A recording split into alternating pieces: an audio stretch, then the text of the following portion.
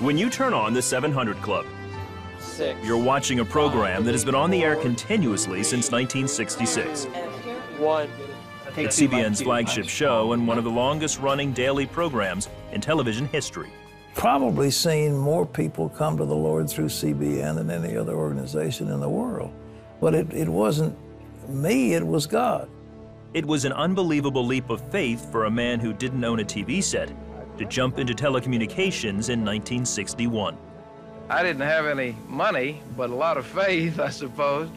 So I got an appointment with David Sarnoff, who was then chairman of the board of RCA, and told him that we needed some help and that we wanted to buy some equipment from him. Well, he looked at me and he said, "You don't sound like much of a buyer to me." Undaunted by skepticism, Pat bought the equipment he needed from RCA, the parent company of NBC, to get the transmitter and camera working. 54 years ago, he switched on the transmitter, framed up the camera, and went on the air with his Bible in hand. The inaugural broadcast of the Christian Broadcasting Network made it to the end of the block, and from there it never stopped. Over the decades, millions on every continent have responded to Christ as Pat speaks directly to viewers. Lord Jesus, that's right, pray with me. Lord Jesus, you know what I've been through. Today, CBN programming is seen in more than 100 nations around the world. Countries once completely closed to the gospel are now new frontiers. What began in Tidewater, Virginia is spanning the globe. All the best human strategies in the world couldn't accomplish that feat. I wanted to be part of God's plan, and I think that His plan is for world evangelization and to bring millions to the kingdom, and He's let me be part of it. In 1978, Pat was reading out of the scriptures in Isaiah. Is it not to share your food with the hungry and to provide the poor wanderer with shelter when you see the naked to clothe him? With that biblical mandate, Pat started Operation Blessing. Early on, leaders like President Ronald Reagan took notice. Operation Blessing.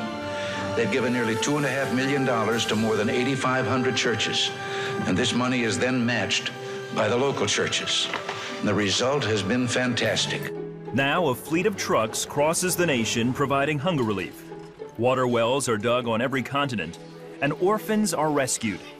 If a disaster strikes anywhere in the world, like Haiti's earthquake, the Indonesian tsunami, or Hurricanes Katrina and Sandy, Operation Blessing is there with emergency relief. Operation Blessing is helping the poor and the needy. We distribute about 100 million pounds of food and supplies to the inner cities of America every year. Regent University began with 77 graduate students in 1978. Today, over 5,000 scholars are training in the major disciplines. The American Center for Law and Justice was established so that when the rights of religious people are violated, they have a strong advocate in the courts. The American Center for Law and Justice is straightforward. We defend liberty and freedom. And when you defend liberty and freedom and take it as a mandate from God, it's something you do with excellence. And what we do is defend the rights of religious people to engage in free speech, to share their faith in the United States and around the world. Dee Robertson stands in amazement of it all. I have seen more than I ever dreamed I would see. I have done more than I ever dreamed I would do. And it's just been a very exciting life. And working for the Lord is an exciting thing to do. Following His leading and doing the things that He wants you to do. I think perhaps more than anything, though, are the numbers of people who have come to the Lord. What I'm doing now is of great importance, which is preaching the gospel.